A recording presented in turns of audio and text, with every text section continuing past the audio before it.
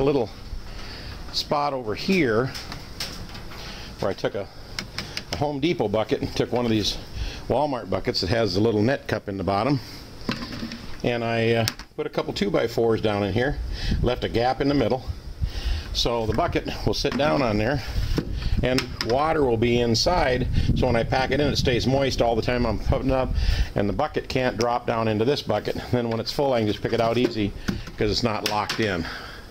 But got more of them to plant, and this goes out to my brother Larry Hall up in Brainerd, Minnesota. Hey, the rain gutter system works great, and all I'm doing is siphoning water out of my minnow tank that I pump water out of the lake into that.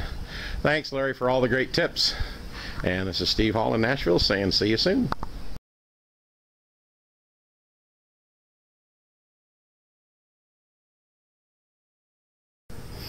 Alright broski, come up real close and shoot this here. This is a Ace Hardware saw, can you see it?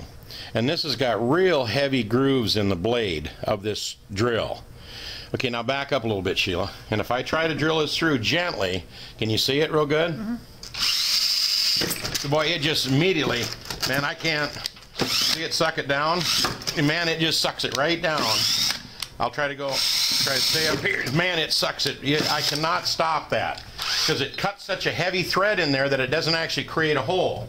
Now, if I put a drill bit in there, see if I can get it in there because there's not even a hole, and then clean it out so there's a pilot hole. Then, now that I drilled a pilot hole, I can start it in. And you're completely under control.